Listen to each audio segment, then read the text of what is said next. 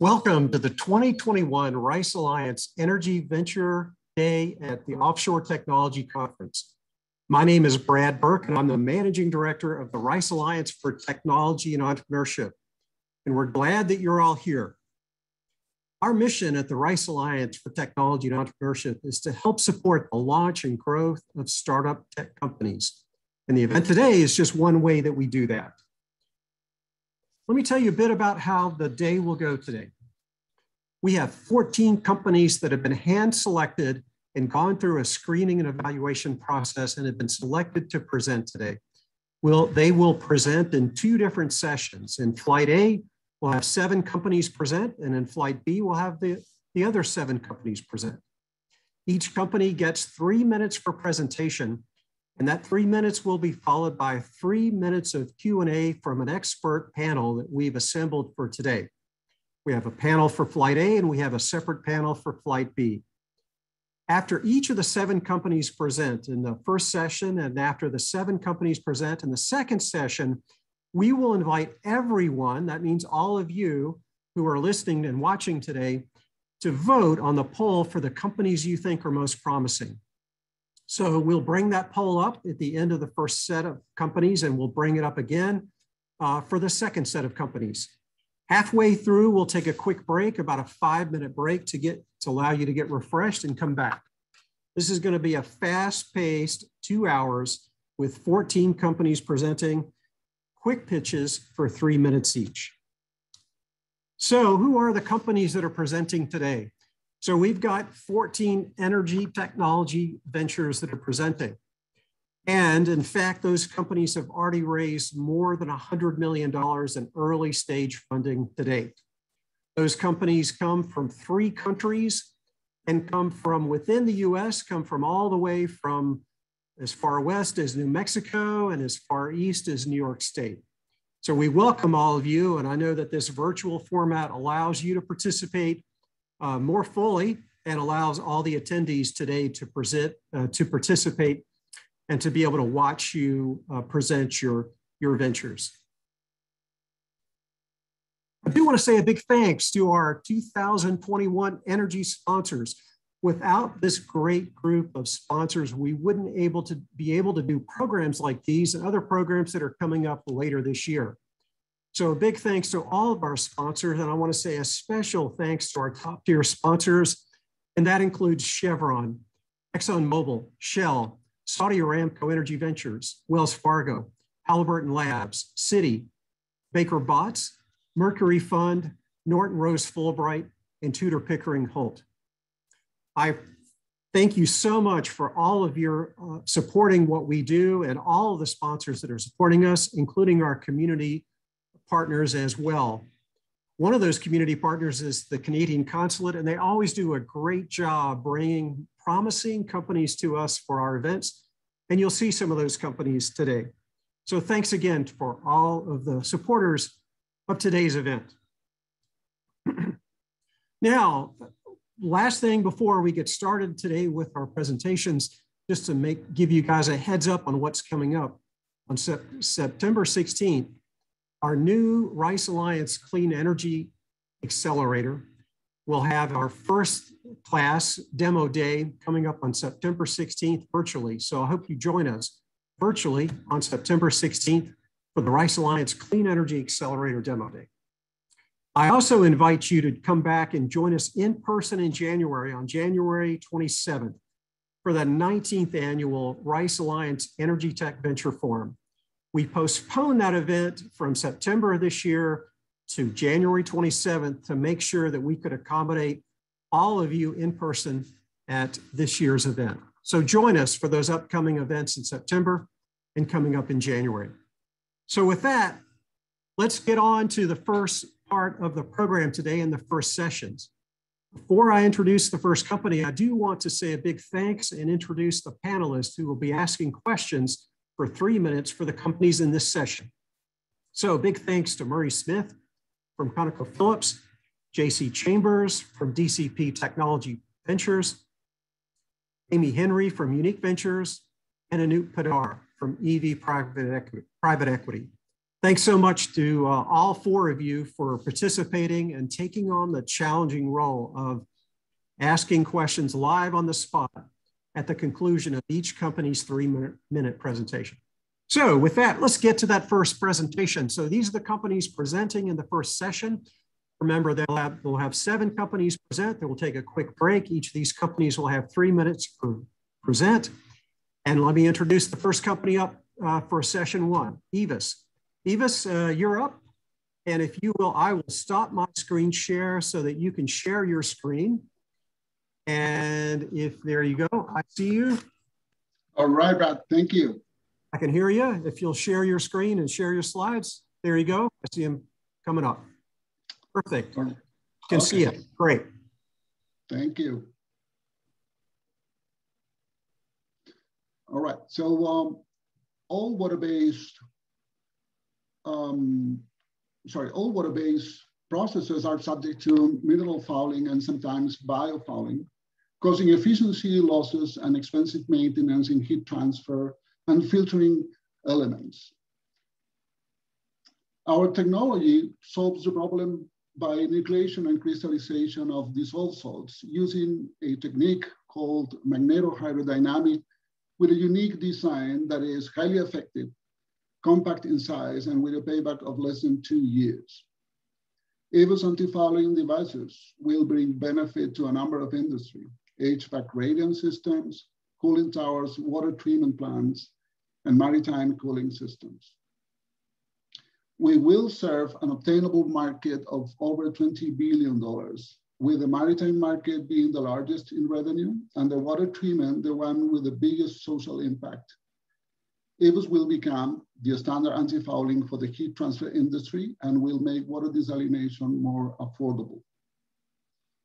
So based on market share, the most important competitors are offline cleaning service companies, mechanical cleaning for heat exchangers and chemical washing for cooling towers and membranes.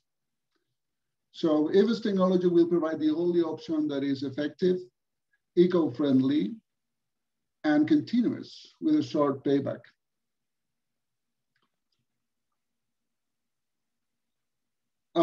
We will offer an aggressive revenue sharing scheme to reach end customers through a network of distribution partners while working on an ambitious marketing plan to reach more partners and territories. The maritime market represents the biggest opportunity as they need frequent mechanical cleaning for the heat exchangers at a very high cost. We expect the traction to come from the cost benefits and the environmental regulations aimed to protect the oceans. Evis is entering a pilot stage testing campaign with a marine research center in Chile with the Pontifical Catholic University and with a brackish water desalination plant in the US, partnering New Mexico State University and the National Alliance for Water Innovation. Both projects will connect Evis with potential customers and partners. We expect to hit the market by late 2022, assembling our own units for small cooling towers in the US and reaching larger customers through our partners. Evis is a C Corp funded by venture capital and angel investors. While we still need to build a strong marketing team, which we will do upon launching our next round, the team we have now is well able to face the technology challenges we have and the product delivery. Thank you very much. Thank you, Evis. At this time, Q&A panelists, please join us with your video and your audio. Thank you so much. One question that I have is, does this reduce the amount of time or does it completely eliminate the fouling? Well, it actually reduces most of the scaling fouling that you have in your heat exchanger surfaces or heat transfer surfaces. So depending on the configuration, you can go from 50% reduction to up to 90% reduction. So we can scale up in terms of power, we can scale up in terms of time of exposure of the treatment. So that's something that we are basically doing in this pilot testing campaign to tune our machine for the biggest effectiveness without compromising the cost and the energy and the general overall efficiency. Good afternoon, Patricia. I have just two questions because you showed a slide that you had a suite of solutions, right? And then with those, I'm looking at your customer adoption, right? As you go from 50 to 1900 to 8700, right? Kind of how do you look at your customer adoption on this, and which one of those? I mean, which is the focus area in your suite of solutions that you're offering? Well, we actually need to build our partnership with manufacturers and vendors in the different industry. We want to go for the small and medium-sized cooling towers in the US. We have more than 2 million units of cooling towers that are in need of chemical washing or cleaning treatment every year. So we are in contact with them, trying to go and work with them to further test and customize our units for them. But on the other side, I think that we're working with the maritime market strongly with heat exchangers manufacturers in Sweden and Germany and here in the US, which are the largest manufacturers. And by having this test campaign in Chile and here, we're going to be in contact with those providers and manufacturers. So that's the mix that we want to have in order to do the work of acquiring customers. And I guess just to build on JC's question from earlier, just with regards to the process there, are there any sort of, what's the outputs coming from the heat exchangers? Is it the buildup of the fouling, or is there other byproducts that come out of the process? The way that we are inserting our unit is as a pre-stage unit. So we treat the water before entering into the heat exchangers such that we get this crystallization. We are improving the shear forces of the entire flow. So we're not going to have this adherence inside the walls. And if there is any before our machine, we're going to be able to remove that. We have tested this for hundreds of times during the last 5 years. So that's the way it works. So thank you, Eva, so much. Thank you so much. Q&A is over. Thank you so much for the opportunity. Thank you. Next up, we have Angara Industries. Good afternoon. Can you hear me well? Yes, you are good to go. Okay, I'm glad to speak to you today, and I'll tell you the story of my investment that turned into a full-time job at Angara. And before that, I used to be a VC like yourselves. In brief, Angara is an emerging business that enables creation of a $50 billion of an annual economic value and about 1 billion tons of CO2 emissions abatement through energy efficiency. Simply put, we help our customers to run their heat exchangers cleanly and efficiently all the time, and we focus on downstream, oil downstream. We all know that oil industry urgently needs now efficient and scalable CO2 abatement solutions. Angara is one of such solutions. In brief, it's a gigaton CO2 abatement solution that pays for itself. We currently focus on refining processes that require a lot of heat. They result in lots of CO2 emissions. Much of those emissions come from burning fuel to heat oil. And in this example, in a refinery example, 2/3 of the heat can be recovered, but that's when your heat exchangers are clean. And unfortunately, they're not clean most of the time. They get fouled and you recover less heat. And as a result, you need burning more fuel. The oil industry, the downstream industry, learn to live with this problem, and the mechanical cleaning, i.e. hydroblasting, is the main method to remove that fouling during shutdowns. To add to this problem, well, CO2 emissions are generated in hundreds of millions of tons because of that fouled heat exchangers. So luckily, we developed a technology that enables very effective fouling removal. It's based on a fouling fracturing solution that gives refineries freedom to remove, to clean heat exchangers pretty much anytime. Combined with smart scheduling, our technology can change the paradigm of the heat exchanger maintenance so that we can move to always clean or almost always clean heat exchangers paradigm, thus avoiding those fuel inefficiencies and CO2 emissions. For that, we are partnered partnering with various in the industry, and we act as a technology provider so that we can reshape this segment and expand it in size. This technology has been already proven with quite a few oil companies, and with some we're already scaling up this solution. Overall, if you add some other industry segments, it can be a $50 billion market opportunity. And for that, we're teaming up with some major players, examples you can see below. This is quite a big size of the new market to keep everybody motivated. Our leadership team is quite experienced also in oil and gas. As you can see, some of them are like Panas Kavalakas. He used to run an oil company himself. And overall, we are sure we can deliver on our vision. Our advisory board. We're at time. We need to go ahead and move on to Q&A. So panelists, if you will please join with your camera and unmute yourselves. Okay.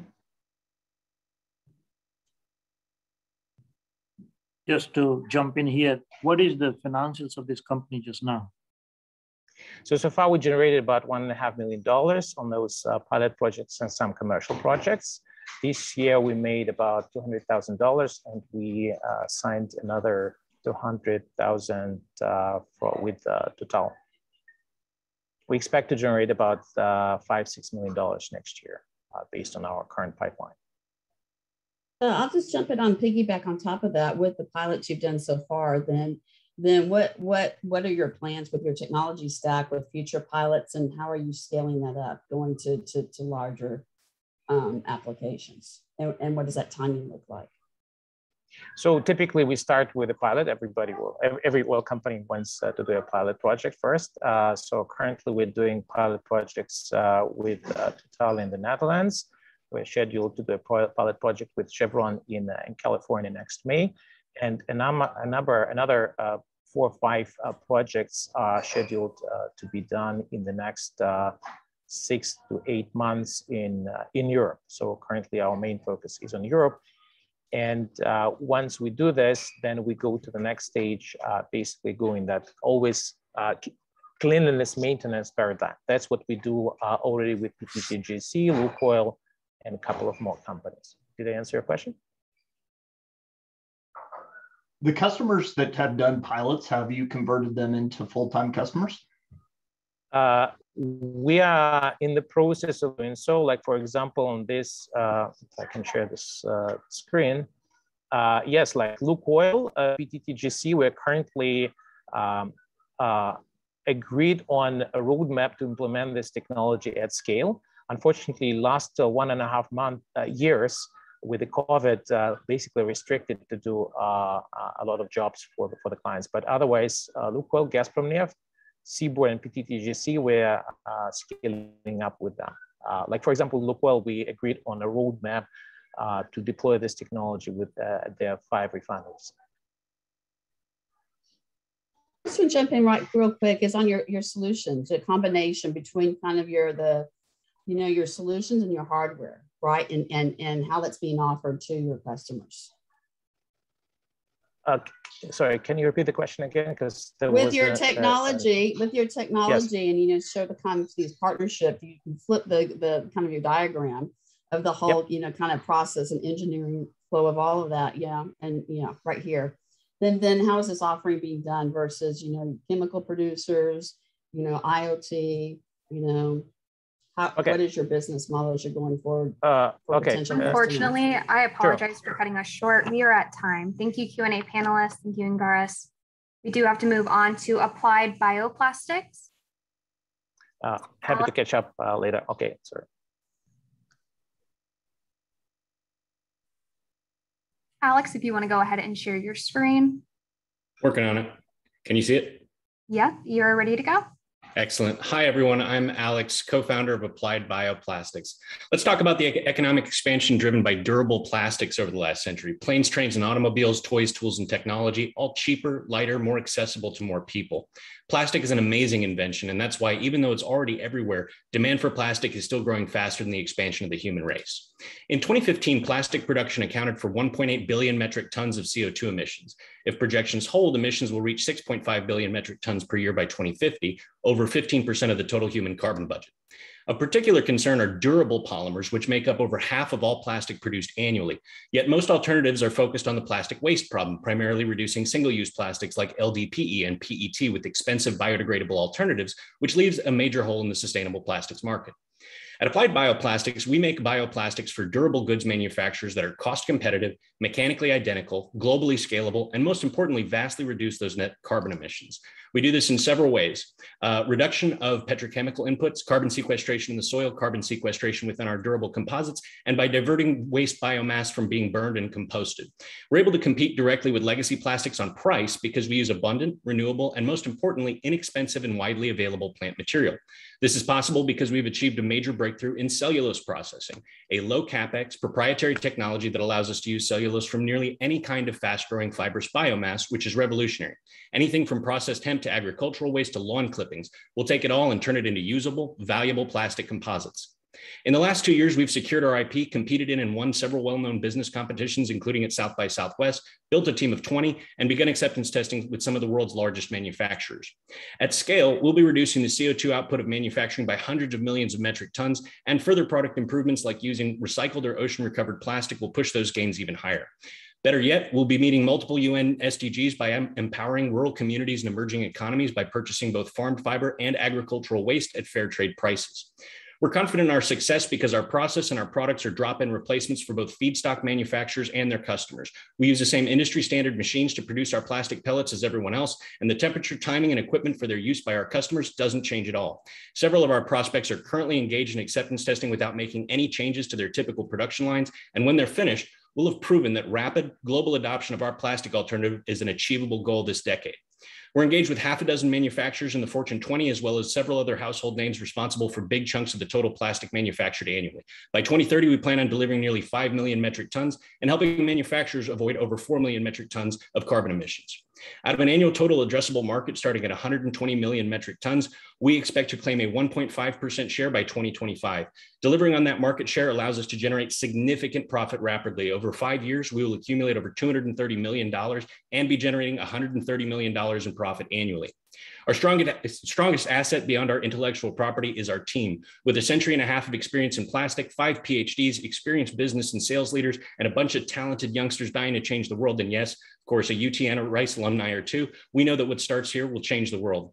After 2 years of work, we're months away from capturing our first revenues from some of the largest brands on the planet, supplying only 2 to 3 Alex. Customers. Unfortunately, we are at time. We're going to move on to Q&A. Cool. So if you want to jump on. Just a quick question. Can you see us? Yep. Two questions. Kind of what is the degradation? Because that's been some issues historically with the bioplastics in the space and composting. And the second one is, how much feedstock do you need to have, and where are those sources of your feedstock in order to reach the volumes that you intend on producing? So we don't do biodegradable. That's the first value proposition that we do. We're making durable goods or durable plastic for durable goods manufacturers. So we're talking about cars, trains, planes, automobiles, toys, tools, technology, things that get used for a long period of time. Also, our polymer is recyclable. As far as the fiber sources, we have a number of different fiber sources from all over the world. We can use anything from processed hemp to lawn clippings. We have a big focus on agricultural waste. Because our strategy is so low capex and uses off-the-shelf equipment, we're able to set up very low capex fiber treatment facilities anywhere in the world where they're close to both our fiber sources and our customers. Thank you.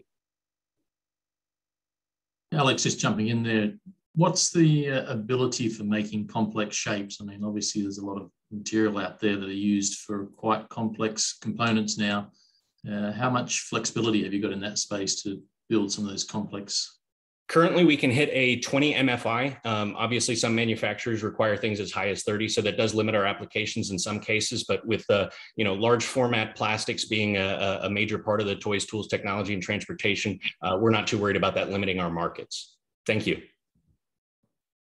Going back to Amy's question here, if it is non-degradable, then what's the difference with the conventional plastic used for the same materials?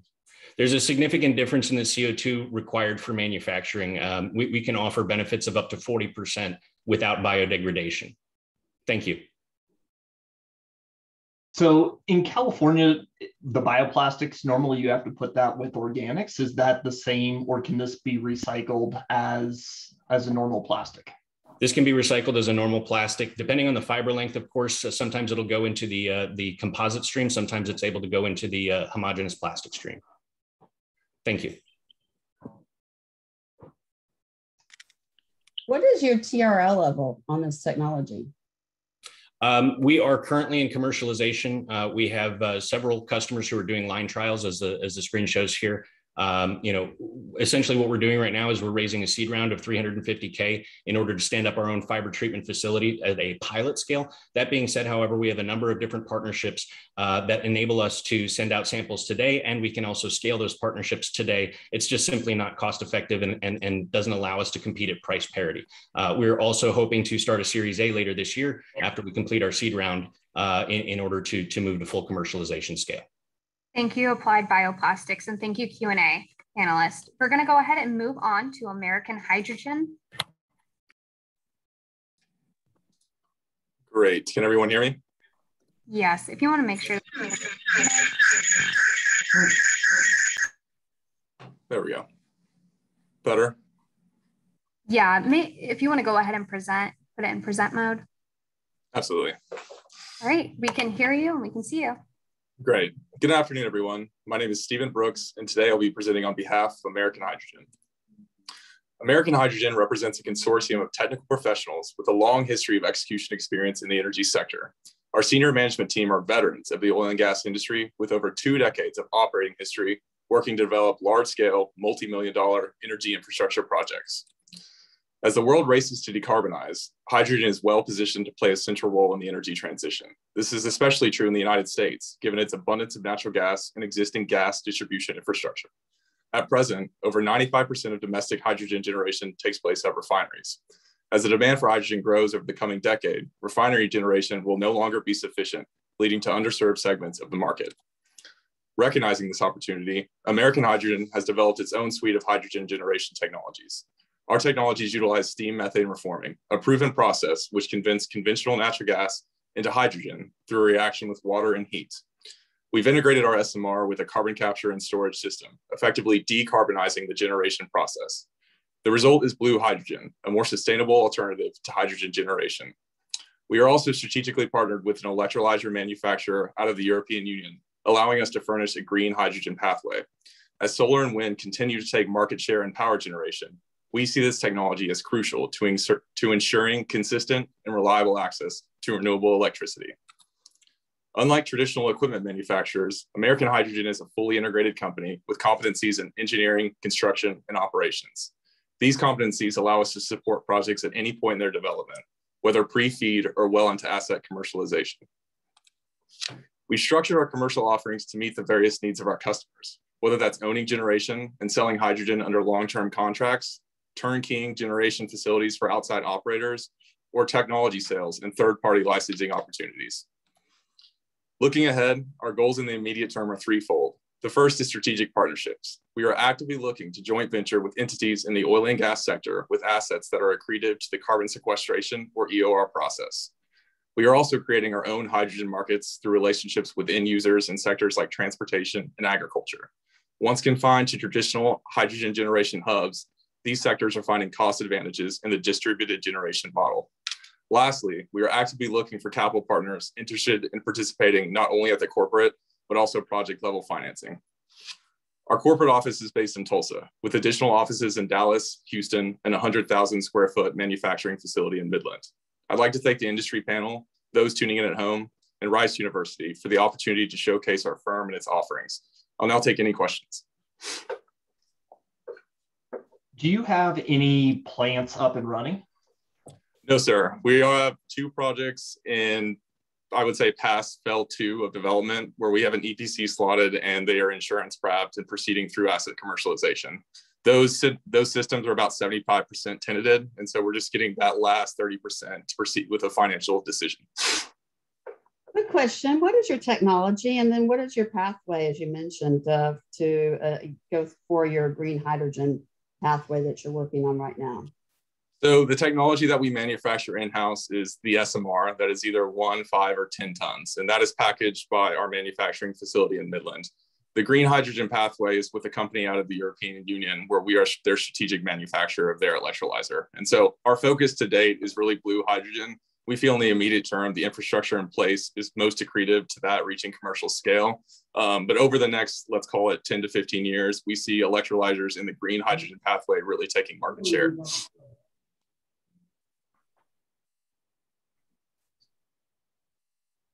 I guess given the push for blue hydrogen at the moment, how do you feel that you're stacking up against competitors in terms of timing to get a product out to market?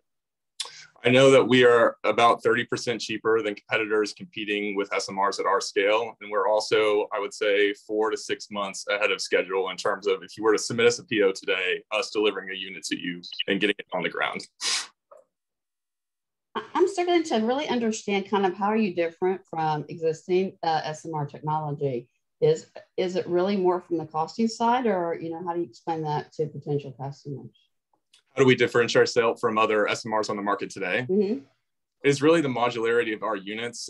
You'll see vendors on the market today focusing on that 1 ton scale, and then you have up to refinery scale, where we like to focus on the 5 and 10 ton offering. We feel in terms of distributed generation, that is the most economic, and you're serving markets that are less focused on industrial gas users and more markets focused on transportation and agriculture. What's the cost per kilogram of hydrogen to your system? Our levelized cost to produce hydrogen is $1.87. The others, by your number, you're saying others are producing for close to $3? Yes, sir. I've seen that in the market. I mean, you get a varying range anywhere from, let's call it $1.50 all the way up to $6 or $7, depending on whether it's blue, green, or gray. And when is the first revenue? We anticipate our first revenue in Q2 of next year. Thank you. Thank you all. Thank you, American Hydrogen. At this time, we're going to move on to ANCAT. And thank you, panelists, as well. Hi, Sue, if you want to go ahead and share your screen.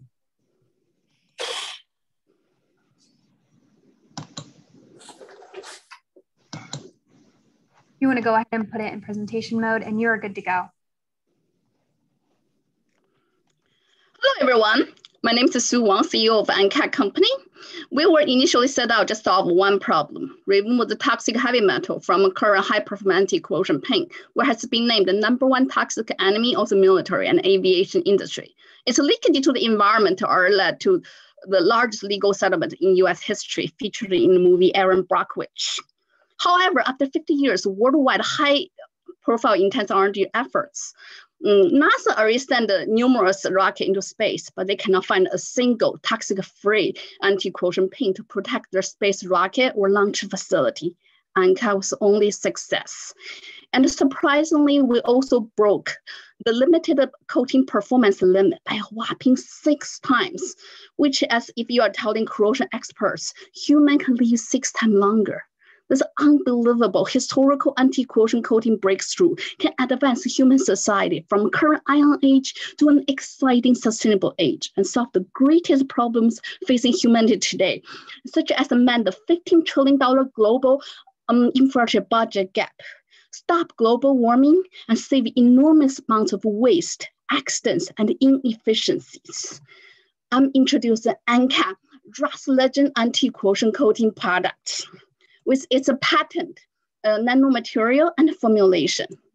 ANCAT legendary coating performance is not limited to be the only green one and the longest lasting one. Actually, it's outstanding in all performance categories, such as thinner, lightweight, much easier to use, and self-sealing from scratch and pinhole damages.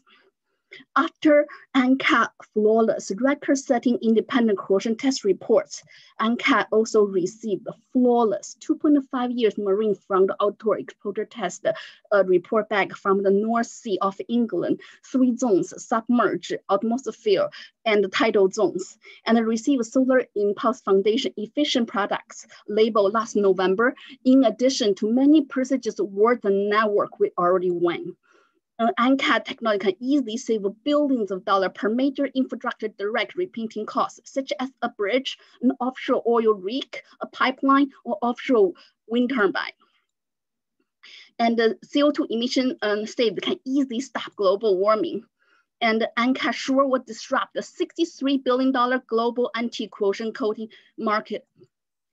And the 2 largest customer we're in talking right now with estimated annual sales is already over $4 billion.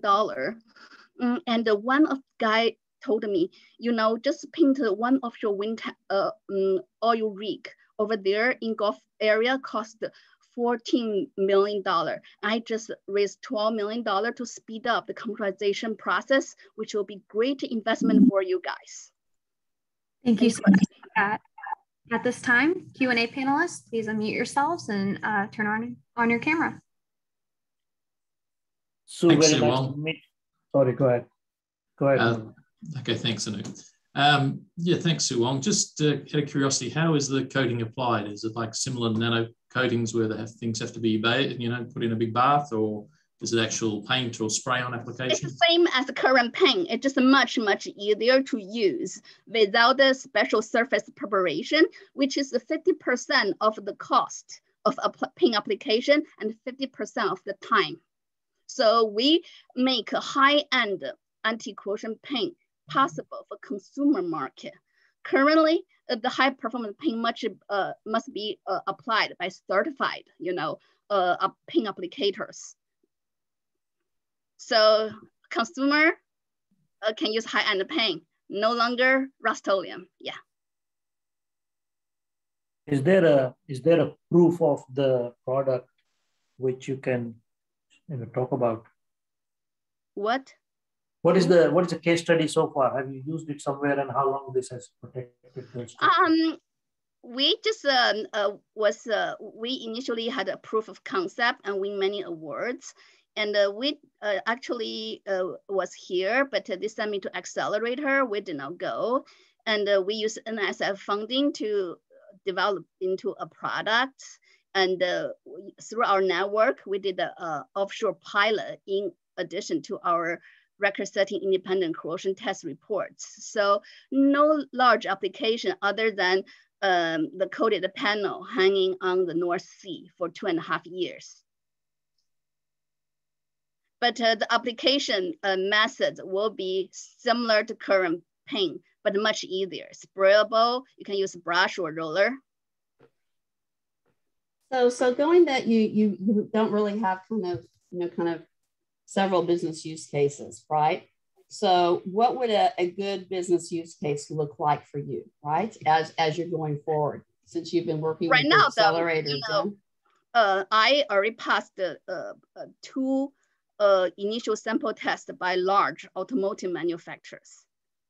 One like auto parts, each of them will bring $1 billion sales. I signed a letter of intent with them for automotive parts. That's one.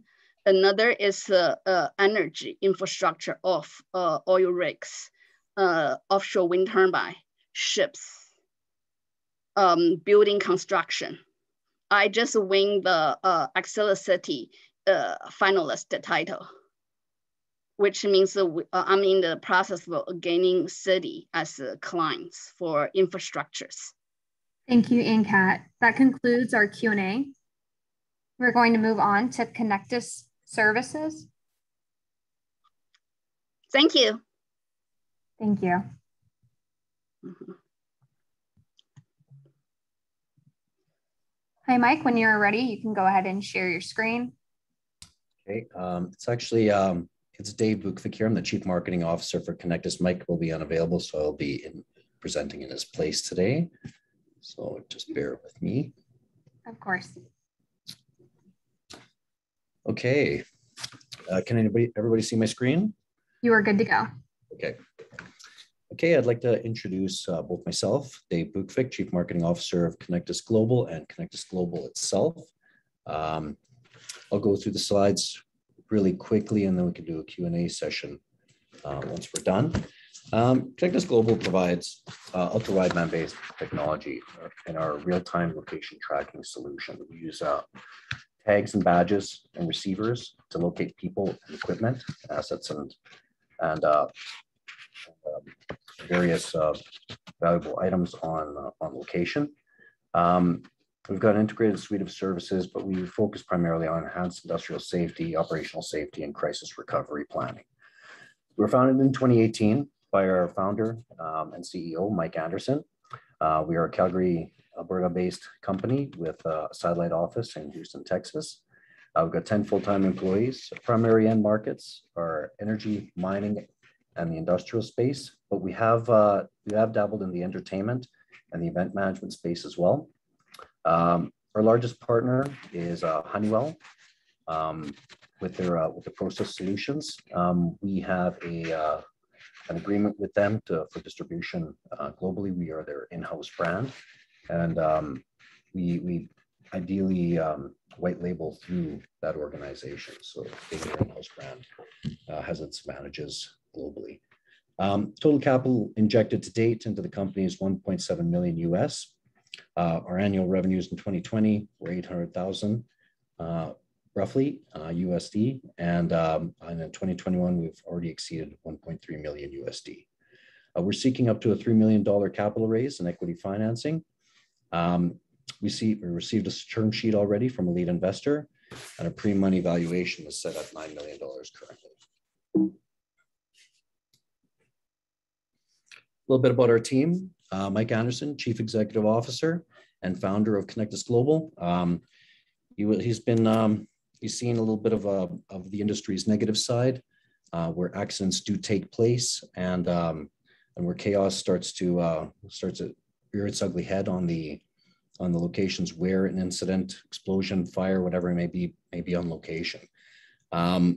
He then saw a need for a real-time location tracking solution of personnel and assets, where you can identify who's in their mustering locations and who isn't. A lot of those experiences hit home with me as well, as I have been being in the oil and gas industry myself for the better part of 20 years. I have seen my share of incidents on location, and we want everybody to go home to their families and their children at the end of the day. So being able to keep a track on your personnel when something like that happens is imperative. Daryl Nimchuk, our CFO, very seasoned CFO, part of several different exits in the past. Very good and very, very intricate part of our team. Myself, Chief Marketing Officer. As mentioned, I've been in the oil and gas sector, cut my teeth working on the drilling rigs and large projects early on, worked my way into the downtown core of Calgary, Alberta. Climbed up Thank through you, the ranks. Dave. Unfortunately, we are at time. We are going to move on to Q&A. So panelists, if you will please join us, we'll go ahead and start. Okay. Hi, Dave. Quick question, because I don't think you're able to get to it. Kind of, what's the problem that you're solving, and what is your value proposition for the oil and gas industry? Because there's a lot of competition and players in this space. So kind of what is the differentiating factor when it comes to Connectus in this space? Absolutely, and I'll take you to this slide in front of us here right now. Geofencing and increasing personal safety are some of the problems that we're solving here. So increasing mustering times, knowing where your people are at any given point in time in the face of a catastrophe. Workforce efficiency, you're able to identify obstacles that might be in your employee's path, or efficiencies that might not be seen otherwise, but through collection of data, you can see time lost, you can see individuals that may be able to increase or decrease billing time due to efficiencies that can be increased on the job site. Going to the top, bottom right or bottom left slide, quicker mustering times as well. When you do have a catastrophe or when you're even just doing a drill, you'll notice that people will congregate into the mustering locations. The mechanism counts those individuals themselves without sitting there with a clipboard and doing a head count, and reducing a non-productive time. You'll have a different mentality and a mindset when people are that they're being tracked to some level, and an increased productivity happens just psychologically on that side. But you can also, in a manufacturing plant scenario, you can align your plant itself to in such a fashion where the actual plan can be can put certain equipment in certain places to create efficiencies, less walking time, less delays, that sort of thing. What has been the biggest challenge for adoption? Sorry, can you say that again? Can you repeat that? What has been your biggest challenge in getting this product widely adopted? It's just I would say just changing the culture.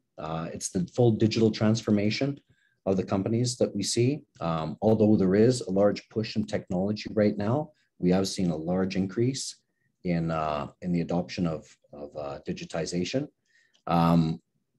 It's basically just changing from the old mentality and the old systems, the old paper and carbon copies to a digitized using a tablet and getting the culture change within your company. Thank you so much, Connectus. Thank you, Q&A panelists. At this time, we are going to move on to Integrity Technology Solutions. So Dave, if you want to go ahead and stop sharing your screen, thank you so much. You betcha. Okay. All right, Cody, whenever you're ready, you can go ahead and share your screen. I can see you.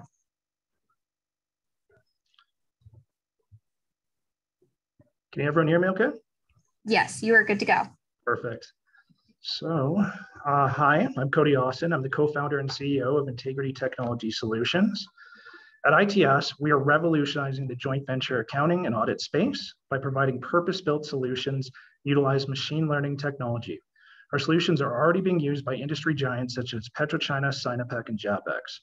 Our automation technology streamlines and simplifies accounting anomaly detection, which ultimately reduces human capital costs, increases efficiency, and facilitates better joint venture relationships.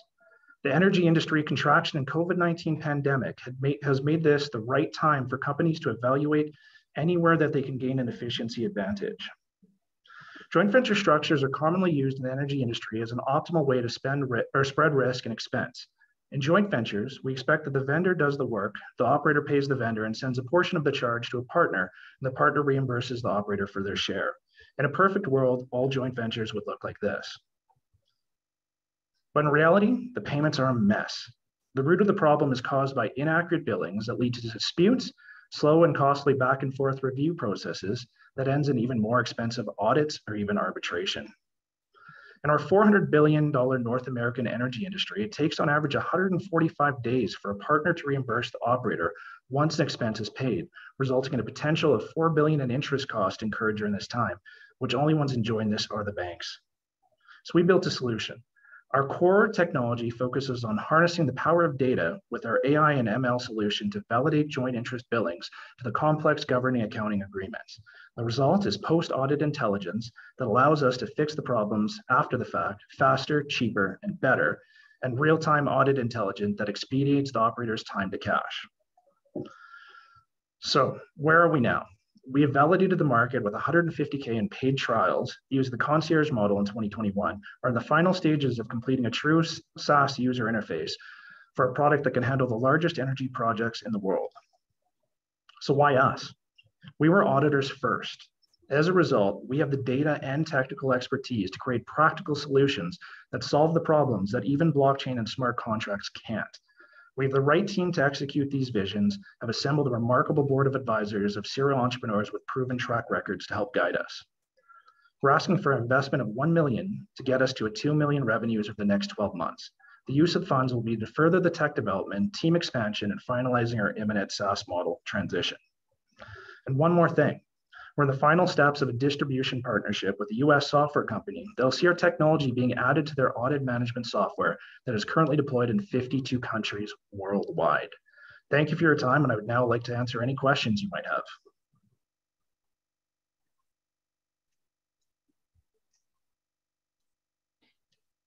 Cody, what successes have you seen with the anomaly detection? Sure. Right away, we've seen kind of a comparison here. We did a case study when we took 1,000 documents reviewed against a human auditor over an entire day. In 15 minutes, we managed to find 12 errors when an entire 8-hour day, the human auditor could only find 6. So we've initially had very good success with anomaly detection using data faster than the alternative of expensive auditors. Where have you had successful pilots that have led to customers? So kind of, you know, who've been your early adopters in this? And then, you know, what's the next, you know, I guess, play in your technology stack development, right? This is where you're starting, because I know there's some other companies in this space. So where do you want to go with this? So we've started off because we had an affiliated audit and accounting services company.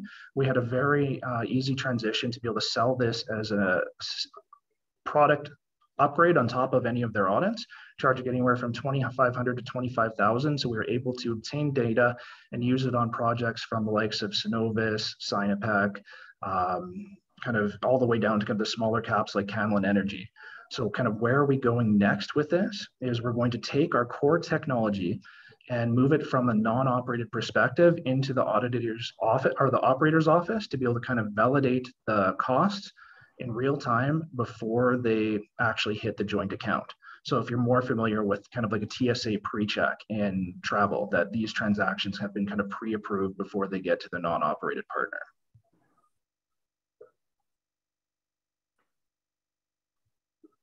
Do you make money per JV per year? How does this work? How does the financial works? Okay, currently we've been doing it kind of concierge where we charge only from $2,500 to $25,000, but we're moving in towards a true software as a service model where we're going to scale it with activity signs. So kind of using the same sort of validation of what a large scale customer would pay on a project base up to $25,000 versus the smaller scale, the $2,500. We want to kind of target different revenue sizes so we can actually target the Canlins of the world as well as the Chevrons and the Shells and the super majors who have much higher spends. So with this, within a large energy company, who's your buyer, right? You know, because you're kind of approaching this from the audit side. I'm familiar with POPIS and all of these issues with this, but who's the buyer within the organization? We have 2 buyers within the organization. From the non-operator perspective, it tends to be whoever's in control of the audit and kind of recovery side, from depending on the company size, that could be your controller to your VP of finance on that side. And from the operated side, we've been dealing with kind of the joint venture accounting management teams for some of the larger companies up to kind of the controllers who the joint venture financial portfolio falls under. Thank you so much. We are at time. Q&A. Panelists, thank you, as well as Integrity Technology Solutions.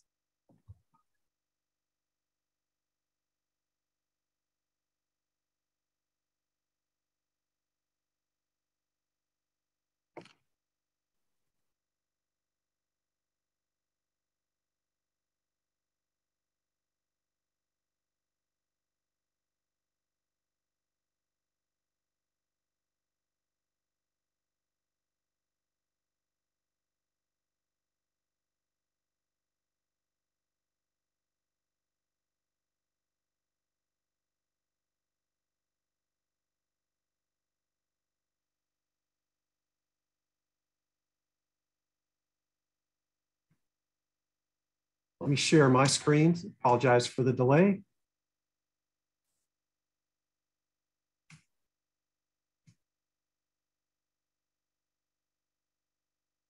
Thanks so much for all the companies that presented it. Apologize for the delay, but we will now conclude this first session with a poll. So we would ask all of you to select your favorite company and most promising company from that first set of 7. So if you would vote for the company that you think is most promising, all of you who've been listening today have the opportunity to select a company.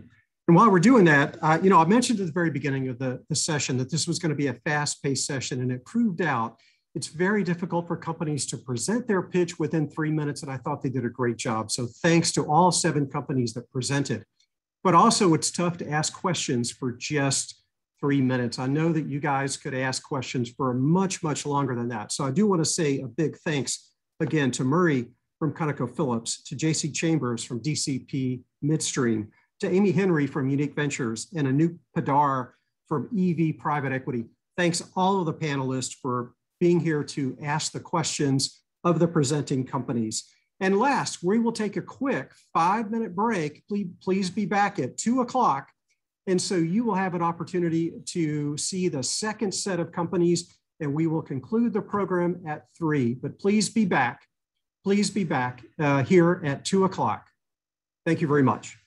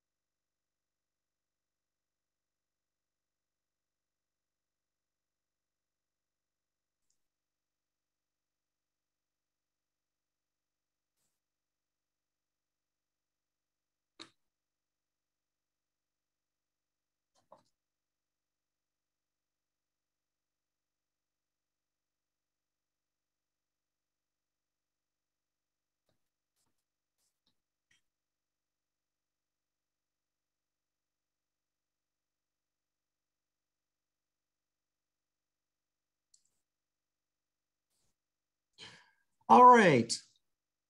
Welcome back to the second half of today's Rice Alliance Venture Day at OTC.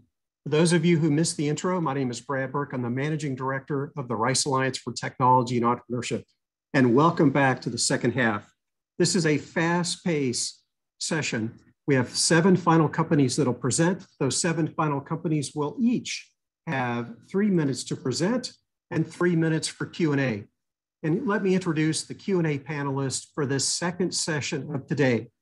We have Robert Allen from Evoke Innovations, Patrick Conroy from Amberjack Capital Partners, Lisa Zevers from Phillips 66, and Abhinav Jain from CSL Ventures. After each company presents, these panelists will have 3 minutes to ask companies of the presenters who have just pitched. And these are the companies that will present in this second session. As a reminder, each of you will have 3 minutes to present. And at the end of the 7 presentations, we will ask all of you listening today to vote on the company you think is the most promising. And we will recognize the top 4 most promising companies at the end of the session, the end of the program today, right before 3 o'clock. So with that, let's get started. The first company presenting in this second session is Qualities. Please welcome Qualities. Thank you. Thank you, everyone. So I'm going to share my screen. Yep, we can hear you and we can see you. You cannot start screen share while your other person is sharing. Okay, I'm going to screen share now. Yep. Okay. You're good. And yeah, we can see that if you'll put that in full screen. Okay. Yes, is it in full screen? Can you see that now? Yeah, it is there now. You're good to go. Okay, perfect. Thank you. Hello, everyone. My name is Abhijit Chatterjee. I'm the Managing Director of Qualities. Qualities is a Canada-based corrosion inspection and management company. We both have product and service segments. Qualities is a versatile team of the software developer to material scientists to management experts. Now, corrosion is a huge issue in the energy sectors. It costs alone in US $5 billion per year, and it also causes asset failure and environmental hazards. Now, when it's come to the corrosion inspection, visual inspection plays a primary role and also easy to deploy. However, when it's come to the data analysis, it is still manual. There's reason it takes a lot of time. They're also not able to extract a lot of information and prone to human error. Now, how we can solve this problem? We can make this image analysis by automating the system through machine learning-based application. It will make the process not only faster by pixel analysis, it will make more accurate, and it can actually extract a lot of information as well. Now, this is the reason Qualities has developed Argus 1.21, a machine learning-based computer vision technology. It is a SaaS-based application, so user can simply log in, upload the asset's image, and then select the part of the asset, and then click the analyze, and the user will be able to see the highlighted corrosion part on the asset, and not only that, the percentage of the corrosion coverage on the asset. Now, there are only few companies who have this computational technology to detect corrosion. However, we do have the unique advantage over quantitative analysis of the corrosion. There is a percentage of the corrosion because that means the predictive maintenance. Not only that, we have the unique functionality on the select the part of the asset the user is interested in. Now, when it's come to the market, the offshore inspection is growing with 11.9%, and globally, it's worth $6 billion. We have a subscription-based model as well as a license-based model, depending on the user. One of the clients is already signed up for the trial, and 2 clients we have submitted the proposal for the trial, and one of the Canadian offshore energy operator also showed potential interest for the demo. Now, we are seeing we can foresee exponential revenue growth that can be achieved by both technological advancement and geographical and cross-sectoral expansion. For example, Argus next version will be asset inspection and 3D digital twin. Now, in order to achieve that growth, we are seeking $750,000 of the seed funding and also strategic collaborator for the R&D to bring in the next version of the Argus and the industry participant for the initial trials of the Argus 1.21. Thank you, everyone. I'd be happy to answer if you have any questions. Thanks.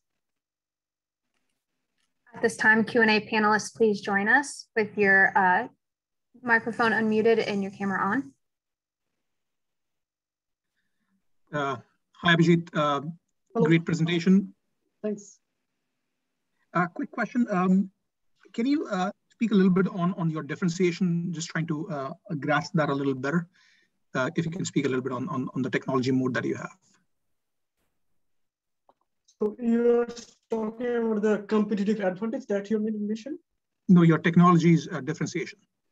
Okay, so it is a machine learning based approach. So we do have this machine learning algorithm that can detect the corrosion on the asset. And not only that, it will actually calculate the percentage of the surface coverage of the corrosion, because that link the condition of the asset. Mm-hmm.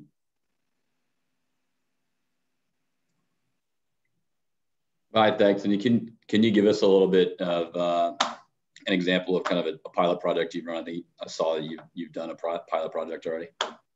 Yeah, so our clients is actually having a 2-month of trial, and so they are actually going to apply so many different type of assets images, and they are going to run through our software and try to see that so how much is the efficiency, whether they are going to have the desired results or not. So that is the pilot project currently we are having, and currently we are actually getting a lot of good feedback till then.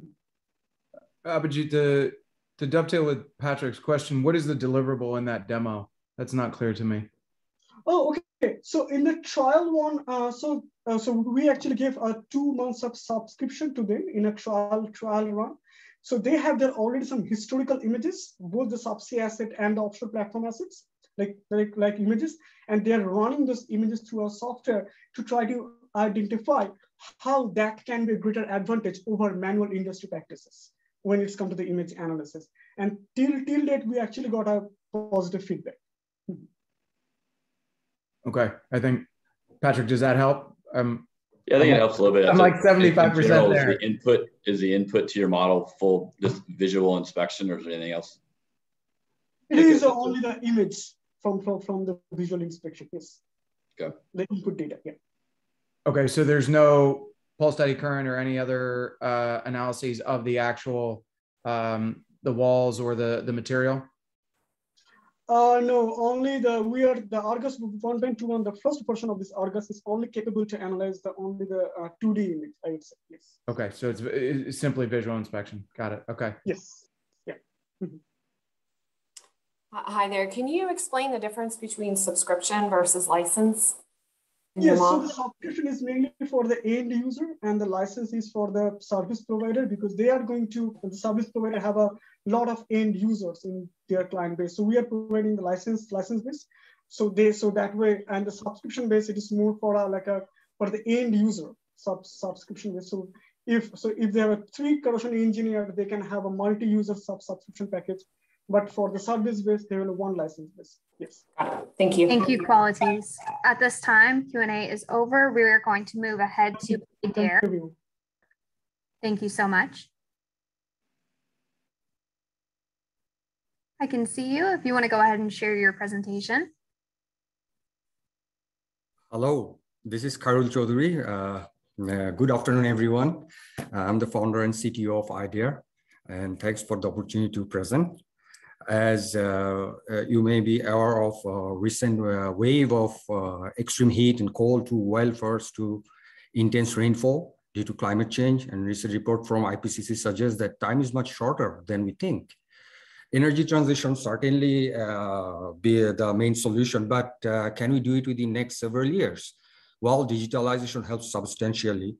However, digitalization has its own challenges. The advanced digital system we're talking about, it has to be scalable, configurable, deployable, and accurate, requires quite a bit of high-skill labors and substantial technology adoptions throughout the industry and through cultural transformation, which is a major challenge. The way IDEA see is digitalizing the digitalizations, make the digitalizations like automated, configurable, and scalable for the industry, and have a digital replica creator connected with a zero code analysis and decision-making engine, which is configurable and scalable.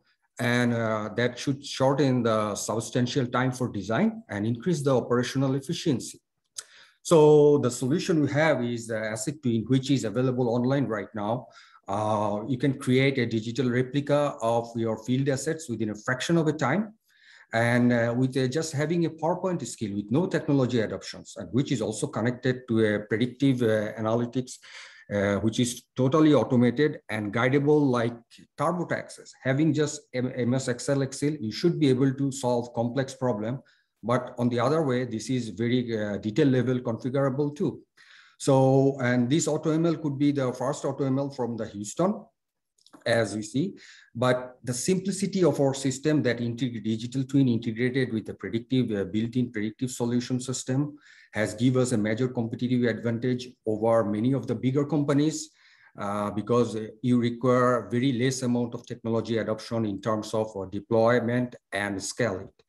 So that opens up for a SaaS model for us, and our opportunity in the digitalization is about $65 billion, and we're immediately targeting asset twin and digital twin and AutoML market, which would be around $100 million. But though we're expending more than what we are earning right now, or this year revenue is around $150,000, we're expecting $50,000 more at the end of this year.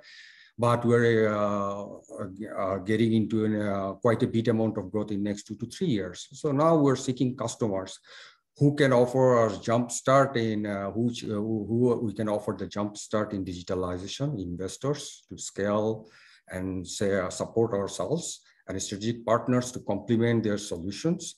And finally, our mission is to automate the digitalization process using IDEA AI-powered asset twin to expedite the energy transition to save the earth. And thank you very much. Thank you. Q&A panelists, please join us. Unmute yourselves and turn on your camera.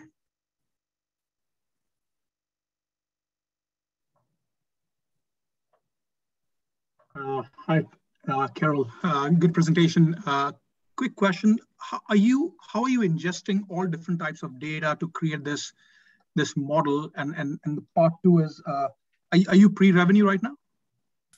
No, we're generated some revenue. This year we have generated 150,000. So we're expecting end of this year, this could be in around 200,000. So about the answer of the data ingestion, we are creating a system that is very agnostic. Like you can get the data from any system, that from URL or from your computer, or you can connect to any OPC connectors. So this is how we're doing, but we're doing it steps by steps based on the pilots going on with our customers. Okay, thank you.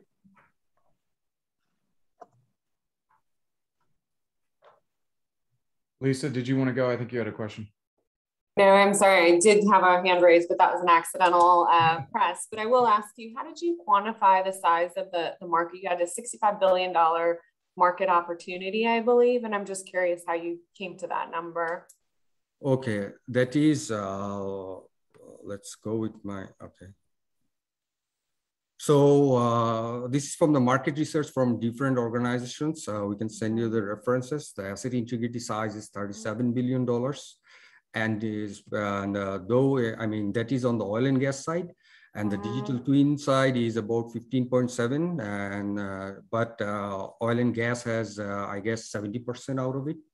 And the AutoML is the overall generic AutoML throughout the world, the global market, because the way we configure our AutoML, though now we configured it for oil and gas energy, but what we saw that we configured it as such, so you can solve even problem in the healthcare. Like last year, we solved problem for COVID predictions and dengue cases for Bangladesh, and do hospital resource management using our AutoML engine. Thank you. Okay, well, quick question for you. Who's your customer here? That's not 100% clear to me. Okay, is it the developer? Is it the asset owner? Is it service providers? Our customer is mainly operators, in the sense that in the asset integrity side and the digital twin side, it could be the contractors who are in the design, because our digital twin is helpful in design and concept development. So it will be the contractors and the operators, both sides. And for the AutoML, it's pretty generic. I mean, there are built-in predictive solutions, mostly for the operators, but who are third-party contractors supported the operators for data analytics service. They can do it very Unfortunately, easily. we are at time. I apologize, Idea, but we need to move on to our next presenter. Robos is up next. Thank you, Q&A panelists.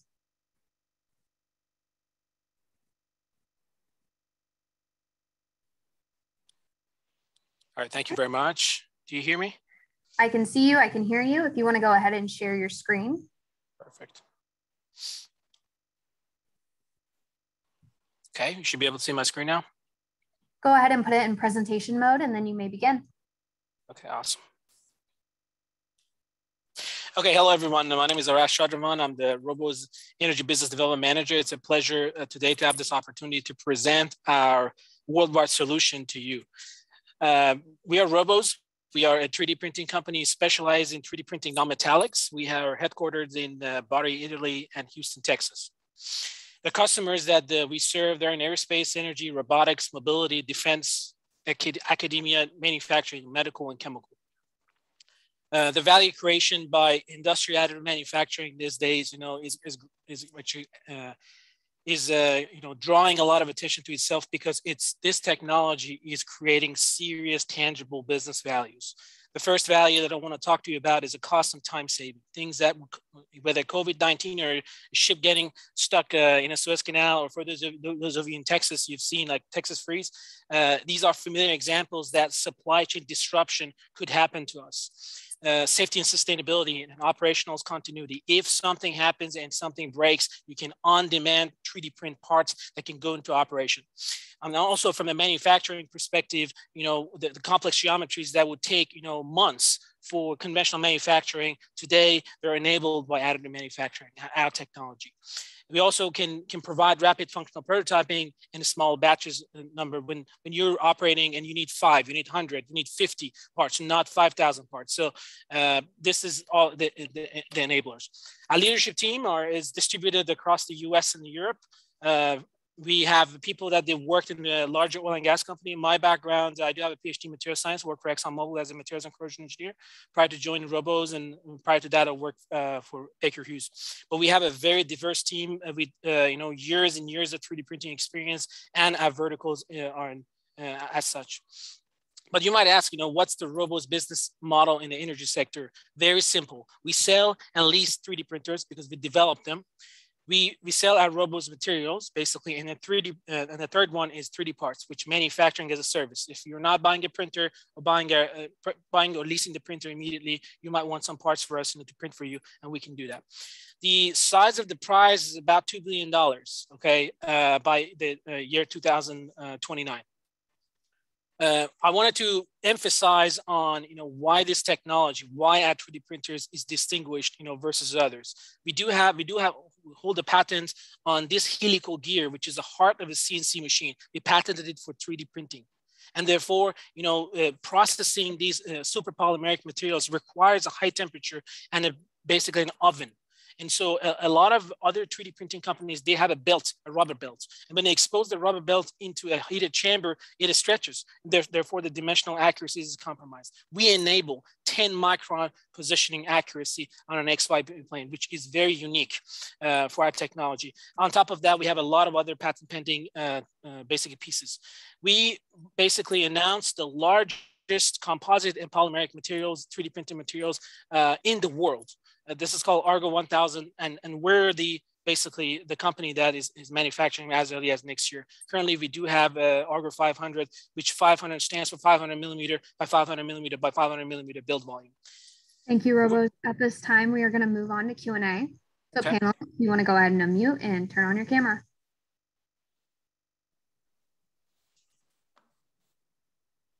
Thanks, Arash. Is this are you building a manufacturing as a service marketplace, I think, and then the question is, does it require Robos printers on kind of the base level for that? Yes, Patrick. Basically, our technology enables, if you 3D print a part in Singapore, Houston, or Canada, or in Angola or Guyana, basically that part would be similar. And that's the catch-22 for a lot of 3D printing companies, that they cannot enable that. So for printing as a service, we have a robust distributed manufacturing, a lot of partners that they do have our technology. And if they want to print a part in Angola, they simply send the part to our Angolan partner who has the Argo technology. And then the build out and scale up of that marketplace will be driven by printer sales, and those are being done through distributors, or how do you guys scale this thing? So scalability is we get new partners. They all have a certain established pipeline already for manufacturers. So they've been manufacturing non-metallic parts for years and years. So they're already established. They know they have those pipelines. So we equip them. We put one more part in their toolbox, basically to print parts on demand.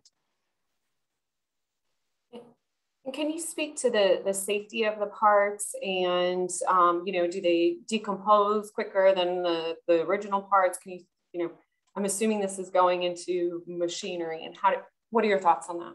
Yeah, absolutely, Lisa. Thanks for the questions. Basically, compressor plates. An example. We 3D print materials, carbon peak and peak. These basically other companies cannot 3D print these materials, and the reason that makes these materials unique is because they're corrosion and fatigue and high temperature resistance. You can go to 200 ATC temperature limit with this super polymeric material. So they're not cheap plastics. They're high performance materials, and they enable industrial applications. Until today, until robos, we've been in the business for 7 years. Argo 500, people were doing 3D printing for basically just prototyping. We are bringing this to the next level of industrial application. Thank you. Robert, you want to ask the last one, or you want me to? I was just going to make a comment about Arash's passion, but I think that doesn't need to be highlighted. So take it over, AJ. Arash, quickly, can you speak a little bit on the unit economics? How much does? Yeah. So every printer basically costs about $250,000, and if you save one offshore rig per day, it's cost $1 million. So if you can save a quarter of a day of an offshore rig time, basically your 3D printers is paid. And so unfortunately, we are at time for Q&A. I apologize, Robos. We are moving on to Matador. Thank you, Q&A panelists. Sean, I can see you. If you want to go ahead and share your presentation. Yeah, can you hear me okay? Yes. Okay, awesome. Cool, so I'll just jump right into it. So my name is Sean, I'm the co-founder at Matador, where we simplify project management on a live map. So the problem with any form of digging, mining, or developing when it comes to natural resources is that there's no easy way to keep track of any environmental impact, activities, cost, and even mapping across multiple locations. And today, archaic tools like spreadsheets and very hard to use mapping software have still really plagued the industry. Employees waste up to 2 hours per day accessing information from silos that don't speak well with each other. Incomplete map results often results in 30% more unnecessary site visit travel. Our solution to that is by building a very intuitive project management software on a live map, which is very collaborative at the same time. So with Matador, you can simply create projects on the go, be able to visualize your portfolio of projects very easily. You can keep track of costs, expenditure, and be able to really collaborate with multiple different parties. So it's as easy as creating a project, typing a location. So you can select any location, use preset templates, and we have the ability to really configure different templates to suit different project needs. You can also assign tasks, invite people to the platform very seamlessly, even smart geotagging. So you can tag photos to a specific location. And most of our clients have really found it useful when working on environmental related projects inside oil and gas, like reclamation, remediation, asset retirement. You can also draw on our map, import different financial data, as well as other relevant key data information as well. So the global market right now is 4 billion. This is bottoms up. We're averaging about 100,000 per company. And there's about 40,000 natural resource company inside North America. And we believe our total addressable market is actually greater than that at 50 billion, which is targeting companies that really need location-based industries. So how do we really stack up with competitors? We're very intuitive, but we also have the ability to configure templates to suit different needs. So we fall perfectly within the realm of project management and mapping. If you look at Esri, SAP, Oracle, They're very good at what they do as standalone ERPs, but getting them to work together is a pain in the butt. So our traction so far is, we're at 80K ARR, but we have 500K in terms of pilot that will convert in the next 3 months. We have signed on Imperial, Petronas, as well as working with GHD and Arup as well. We have also came second place at last year's Startup Battlefield, as well as a pitch finalist at South by Southwest. And we have won Emerging Rocket Clean Tech Award twice in a row, as well as Best Innovation in Small Business BC this year. So both Vincent and I are multiple times founder. Vincent worked at Google Earth as a technical lead. That's where his GIS background came from. I have over 10 years in sales and business development, as well as some cross-border experience as well.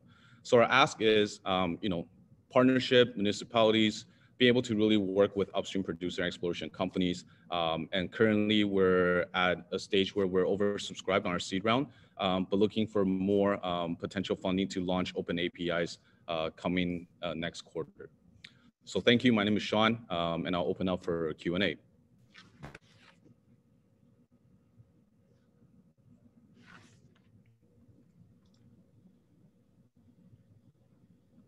Hey, Sean, good job. Are you in Van, by the way?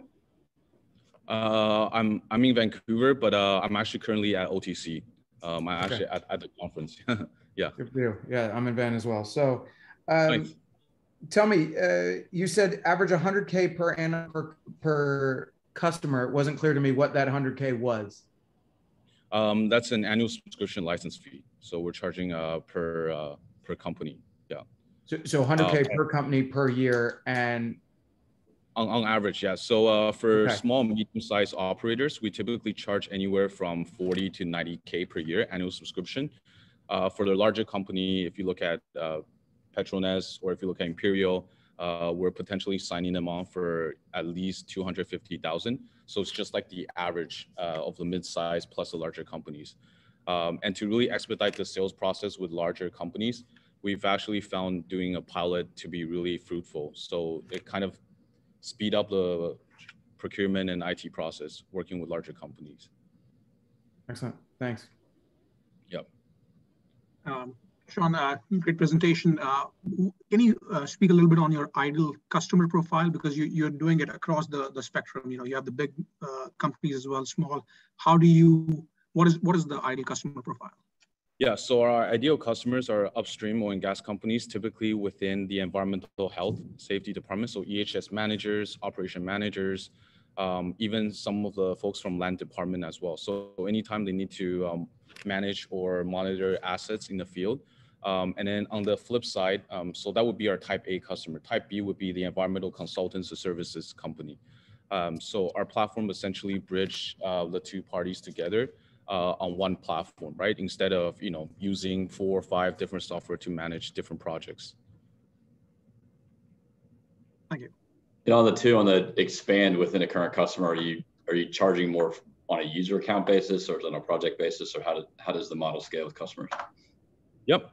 So we're very different than other software is that we don't limit seats. So we offer unlimited user access. And because of that, we've seen a network effect as users start to promote and actually invite more clients onto the platform. So we used to charge per project basis, but right now we actually simplify into an inclusive tier pricing. So, the first tier will begin at 100 projects per year. The second tier will be at 200 projects, 500 projects, then 1,000 projects. So we used to have a base license fee plus per project on top, but we just found it to be a lot easier onboarding clients and signing people up by really just simplifying pricing, right? We don't want to overcomplicate things and always emphasizing the unlimited user access.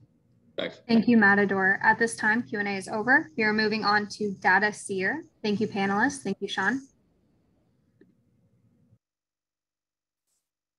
Hi, everyone. Can you see my screen? Yes, you are good to go. I do not see your video, though. There we go. If you just want to present your slides again, you should be good to go. Great. Hi, everyone. My name is Joanne Ting, and I'm here to introduce to you Data Seer, where AI and industrial drawings meet. Data is trapped in scanned images and paper drawings. If you don't have access to the source CAD files, you have to work with images until you can digitize them. Think of project bidding or working on upgrades to existing facilities. Search is manual and time-consuming across thousands of diagrams you may have in a project or across projects. And finally, there is no easy way to share, store, and manage diagram images. Our solution is DataSeer, a web application that detects, extracts, and digitizes data from technical diagrams and datasheets. We currently address P&IDs, but our technology can scale for different diagram types. Our product features computer vision to recognize objects, text, and lines in an image, machine learning to train and update models continually based on data observed to date, and intuitive workflows to make it easy for the user to give feedback in this human-in-the-loop system. DataSeer can help you extract, digitize, search, compare, share, and manage your technical diagrams and datasheets. Our company was formed January this year from a partnership between Arindo Analytics and Worley. We've secured 13 customer logos to date and are expanding beyond EPC to other sectors such as water, chemicals, and pharma. Our ambition is to capture a third of the $300 million spent annually on legacy diagrams. This is a high margin SaaS product where market value can increase as we expand future growth and also expansion to other diagram types. Our main competitors are services companies that use offshore resources to do manual work. There are some small players in the SaaS and AI space, but there is no industrial grade solution, nor is there a leading market contender. We are a subscription-based SaaS product. We offer concurrent licensing and a free 1-week trial for customers to try before subscribing. We have a strong sales pipeline of prospective clients that include not only EPCs, but also operators, offshore outsources, and professional services. In closing, DataSeer brings human-level understanding and machine speed to build a scalable knowledge data store of engineering designs. This creates massive value for operators, engineers, and builders by generating insights from their existing data. Our ask today is for corporate partners to help scale this product. Thank you.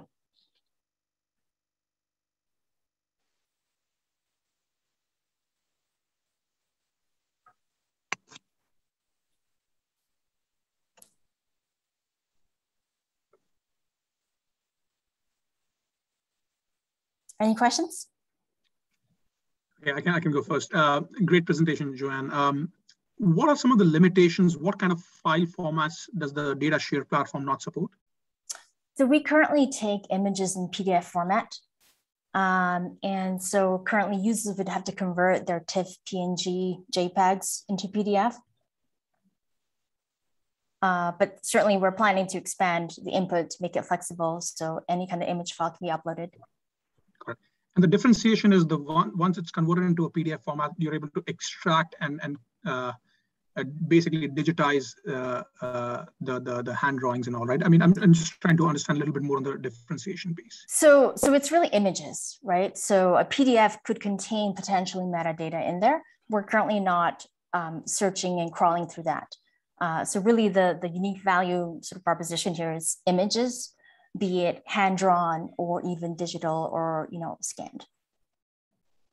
Okay, thank you. And Joanne, I'm curious, so users are uploading their data, there might be some alteration of it. Who owns the data? Does the customer continue to own the data and whenever they choose to leave, continues to own the data? Correct, so they own the data. Now we upload, update, train our models and algorithms based on the data we've seen. So yes, they can delete their data at any point in time, but our models and algorithms basically observe and learn from that.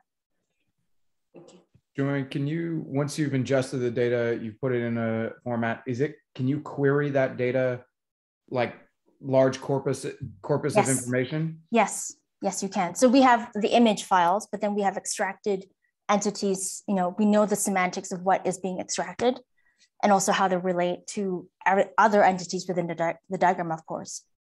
And so are you building some sort of a knowledge cloud that you can begin to draw linkages between them? Correct, especially on P&IDs and any kind of diagrams, right? When you have connectors, off-page connectors, you could actually view the entire subsystem zoomed out in bird's eye view. That's very cool. And how do you charge like a one-time upload fee and then a recurring network fee, or how are you charging for it? Currently, it's a subscription model, so monthly usage. We're still experimenting with our pricing. So there's some fixed costs and of course variable based on usage. Got it. How time intensive is the first part of that process? In terms of time intensive? Just the upload and data input and all that. Oh, well, it's a cloud-based, we have auto scaling on our side. So if say demand suddenly peaks up in a certain part of the world, we have sort of auto scaling to adjust for the machines. Okay. Thanks. Thank you. Nice job, Joanne. Cheers. Thank you so much, Q&A panelists. Thank you, Data Seer. We are going to move on to Alabastron Technologies.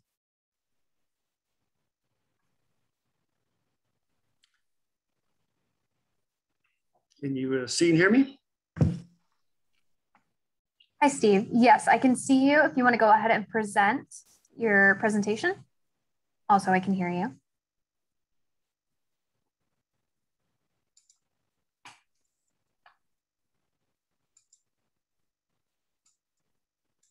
You are good to go. Great. Good afternoon. My name is Steve Lewis. I'm with Alabastron Technologies, and today I'm going to share with you a solution that will eliminate this: wax and scale deposits in our pipelines. The solution is with a nanomaterial that can induce paraffin or scale well before those deposits would develop inside a carbon steel pipe. Tests performed at Rice University show that when a brine solution flows through our nanomaterial, significant buildup will occur as compared to a standard pipe. So here's how it's used. Our Alabastron nanomaterial is coated inside a tube and connected within a secondary flow path. If deposits start to form, the operators are instantly alerted so they can take proactive measures before buildup forms in the main pipeline. Conversely though, if deposits are not forming on the nanomaterial, then operators can reduce their chemical dosage without worry. And our market intelligence tells us we overdose our pipelines by as much as 200%.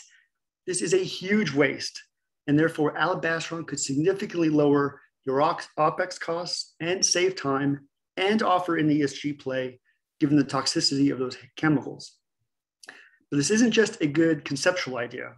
We have a field qualified unit working for the past nearly 24 months where the operator has been able to reduce their chemical usage by 20% without any downtime or reduced production. What this means for an average oil field in the Eagle Ford, for instance, is an annual savings of $25,000 per well just from using less chemicals. This does not take into consideration the savings of fewer picking operations, optimized flow rates, and less downtime. So with nearly 1 million active oil and gas wells in the US, according to the EIA in 2019, this has an extensive market potential both onshore and offshore, as it can be easily installed topside. Our ask is to raise $225,000 to complete our beta trials and partner with companies interested in pilot programs for their existing and planned assets. We believe that given the track record out in the field, we will quickly reach a cash flow positive position and profitability by end of year 2. Our team is comprised of our inventor, Dr. Luke Wang, whose postdoctorate work at Rice contributed to this technology. Luke owns the patent and the company outright with zero debt. Rick Jones, who has successfully started and exited multiple startups, and myself, who has 20 years of oil and gas pipeline experience and supported several successful startups. Our board of advisors are second to none with technical, commercial, and financial expertise. At Alabastron Technologies, our vision is to enable low-cost, low-maintenance pipelines across the US and internationally. Please feel free to reach out to us if you share that vision. Thank you. Q&A panelists, please join us and unmute yourselves and turn on your camera.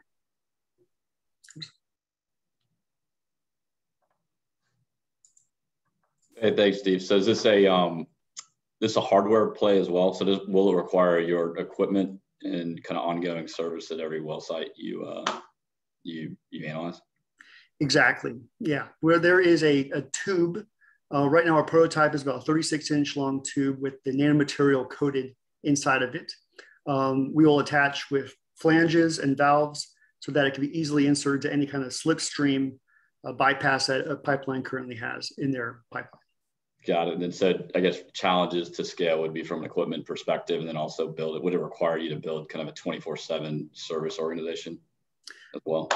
That's one of the commercial models we have, whether we plug into something existing infrastructure or we try to build that ourselves. Correct. Okay. Thanks.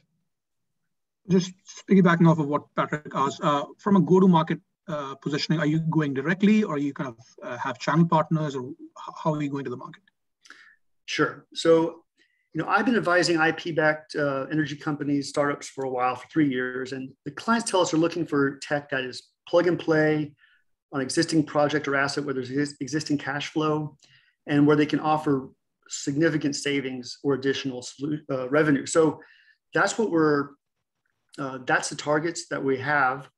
Our objective is to add Alabaster onto the arsenal of tools that operators already use and to do so with prudent speed. So we're in the early process of identifying the most expedient commercial models, from selling units directly, going through channel partners, licensing the technology, or perhaps a phased approach involving all three. Okay, thank you. Steve, if you looked at moving into transportation, larger pipelines, sitting in Canada, transportation to the the American market is very important, and diluent is a big cost, COGS. Have you looked aggressively into that? Yes, we identified really the midstream as a key user of this. A typical pipeline that has 48-inch pipe size, even a 1/4-inch growth can reduce production by 2.5%. So just assuming a $50 barrel of oil, I hope I'm not being overly aggressive there with that forecast for $50, but just using $50, using the amount of wells and how much product we transport, especially from Canada, the numbers start to get really, really ridiculously high in terms of savings. An average oil and gas producer in the Eagle Ford stands to achieve $75 million per year of additional production. But we wanted to start with just looking at how much chemicals they can save as a way to really prove out this model. Great. Thank you, Alabastron. Thank you, Q&A panelists. We are at time. Moving on to our final presentation. Lolantos, will you please join us? I see you. I'm going to go and present. You are good to go. Hello, everyone. My name is Stelios, and I'm a co-founder of Lolantos. At Lolantos, we are revolutionizing the world of gas sensing by developing a new generation of IoT-compatible gas sensors for high-value monitoring applications. Our beachhead use case is the detection of methane emissions in the oil and gas industry. 1/3 of methane emissions originate from the oil and gas industry, with 82 million tons per year and financial losses of up to $64 billion. Based on strict environmental regulations, but even more so from a clear financial perspective, oil companies are trying to keep natural gas as a cleaner alternative to coal, and also pushed by sustainable investors. So to that point, the 80 largest companies responsible for 1/3 of the global production have committed to reduce their emissions by 10 times. It is also agreed upon that 30% of these leaks are fixable at zero net cost, and the best way of doing this is reducing the cost of pervasive monitoring solutions. As such, we see a clear unmet market need for large-scale, distributed, persistent leak monitoring solutions. Unfortunately, the problem is that current sensors prohibit the effective monitoring according to these IoT standards, as they suffer from large size, high power consumption, and are expensive. Simply, the problem is visualized by the following trend. There is a trade-off between performance and size, power, and cost, which are essential properties that need to be minimized for IoT applications. So for example, in the method use case, current methods rely on high performance, yet very expensive infrared cameras utilized for manual scans of the facilities once or twice a year. However, because these leaks are highly time variable and occur over large areas, these methods prohibit the effective mitigation of the problem. On the contrary, we have developed an approach based on CMOS integrated piezoelectric resonators that allows to significantly bridge this gap. So this is a gas sensor technology that detects the mass of the gas molecules when they absorb to the sensor surface by a change in resonant frequency. By adding receptors to the surface, we can achieve selectivity and multi-gas detection ability. We possess IP for the fabrication of these structures directly onto CMOS chips, and this allows us for devices with up to 1,000 times smaller size, lower power, and lower cost than conventional techniques with superior performance. As such, we can see that this is an optimal technology for IoT applications. It is a foundationally superior technology, and we believe that it can enable the disruption of the market. Our vision is to revolutionize gas sensing, and we believe that we have the unique technology to achieve so. We're currently asking for strategic partners in the space, as well as investors, to help raise our 2 million seed round. Thank you very much for your attention. Thank you. At this time, Q&A panelists, please join us, unmute yourselves and turn on your camera.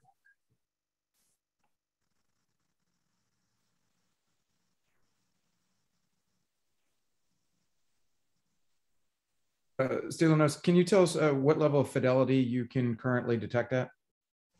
Yes, so currently for methane applications, our demonstrations have showed a limit of 1,000 ppms. We believe that this is much lower than the usual leaks, which happen at 10,000 to 100,000 ppms. So this is way below the leak. In other applications, again, it depends on the application. We can go down to much lower limits of detection when going into a CMOS integrated project. All of this has been done on PCB prototypes. So there's room for a lot of improvement as well for the fidelity. And can you have you shown the ability to quantify? Yes. So we quantify the leaks. The percentage, as I said, the limit of detection that we've shown up to date is 1,000 ppm. So anything above 1,000, we can detect with these prototypes. Okay, all for me. Do you have like patents I mean, how are you doing it? Do you have like a kind of a barrier to entry from an IP perspective? Yes, we have the freedom to operate in the space. We possess 3 patents that secure our position. We are the only technology that enables gravimetric approach directly on CMOS chips. And this is what gives us the unique advantage of the very small size, very low power consumption, and very low cost that enables the mass deployment of these in mass scale, which has currently been withheld because of the weaknesses that current technologies suffer from. So this is where we secure our IP. Yes. Thanks. Can you talk a little bit about supply chain partners? Yes. So our technology benefits from full wafer processing. So like a computer microchip. We have currently secured the foundry that is manufacturing our chips for us. And then we act as a fabless OEM where we sell these components to system integrator partners who then manufacture the total gas sensor monitor that is then sold to facility owners or equipment manufacturers. So we identify ourselves as component suppliers. So just the chip that goes inside the final box that has the wireless connectivity, the battery, and all the rest. So these are who we identify as our customers, the system integrators. Thank you so much, Q&A panelists. Thank you, Lewantos. Thank you. Our Q&A and our final presentation. All right, so we have just one last thing to do, and it'll just take a couple of minutes, and that is that we are going to do the final poll and then announce the most promising companies. So if you would launch the poll and then vote on your company, of the 7 companies in the second session, if you would vote on the company that you think is most promising, we will real-time tabulate the results, and in about 2 minutes, we will announce those. So if you will take a minute and you will vote on the company that you think is most promising, we will announce the results from both the first session and the second session in just about 2 minutes, and we'll be done way before 3 p.m. today. I do want to thank the companies in the second section.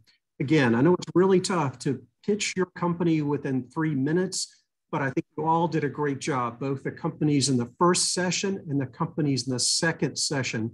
So congratulations to all 14 companies that presented today and pitched today. You guys did a great job and came all the way from as far as the UK and in the US, from all across the US and from Canada.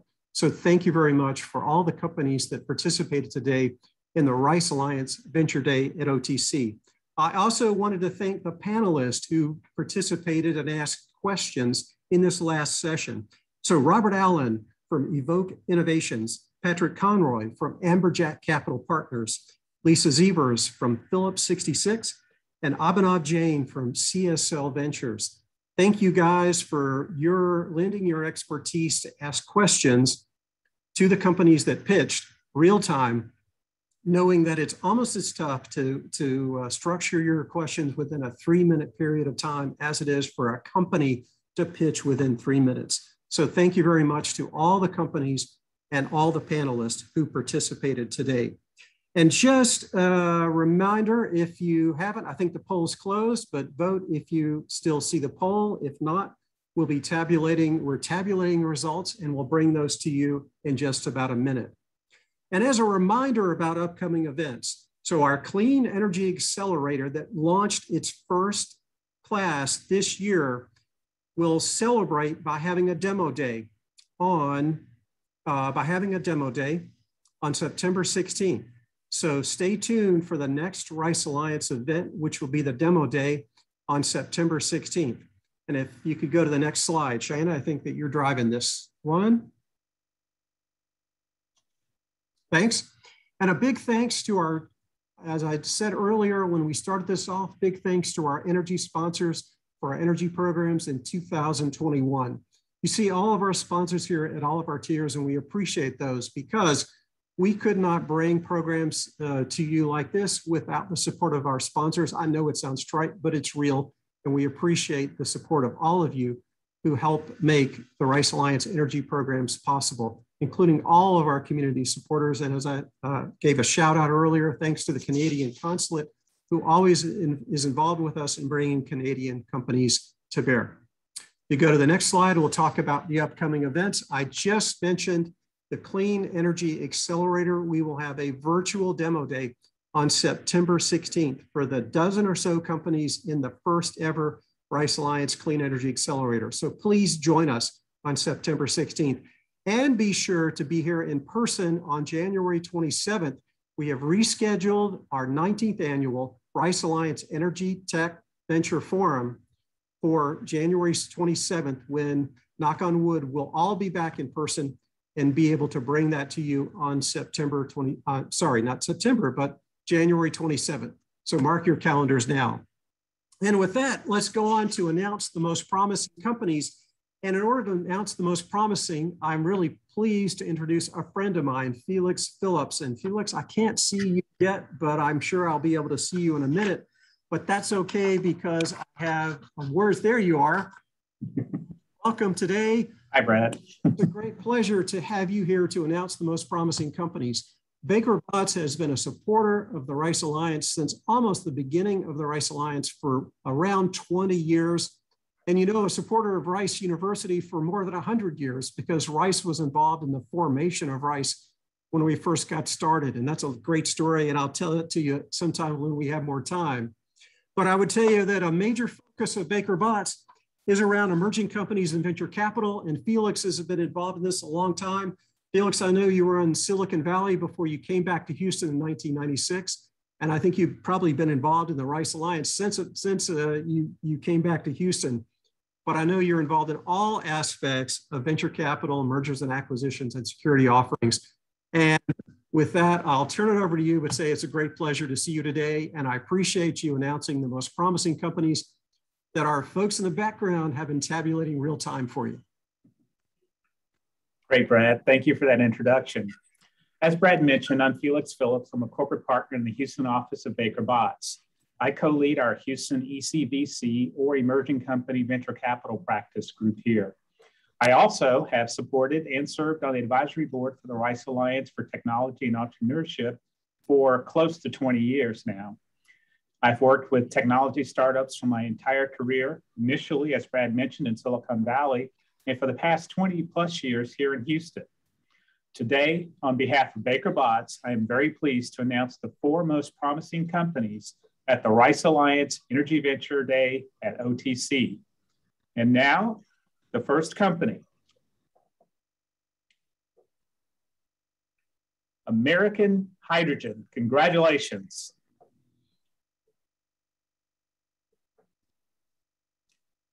The next company, Alabastron, congratulations to Alabastron.